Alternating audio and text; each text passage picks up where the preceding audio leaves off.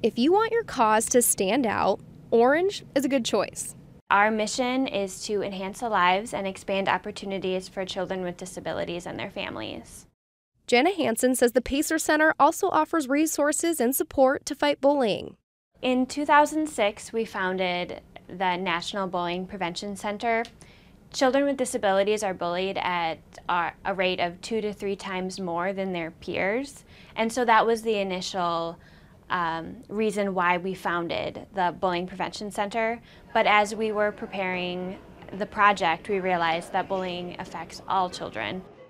And to raise money for this fight, there will be a run, walk, roll at Normandale Park on October 3rd. You can register online or at the event. It's a very popular event. We started small the first year, of course, but we grow each year, and we really like to have an event in Bloomington where we're located to really get people excited about Bullying Prevention Month.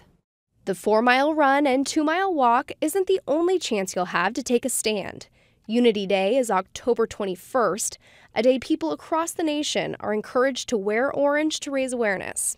Here at Pacer, we don't believe that bullying should be considered a rite of passage for childhood. Bullying, it can have devastating effects on kids. Just look at the suicides that are happening all around the United States.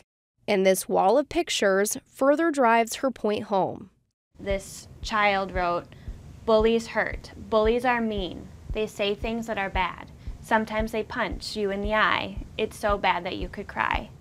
The goal this Saturday? To have fun while preventing more stories like that.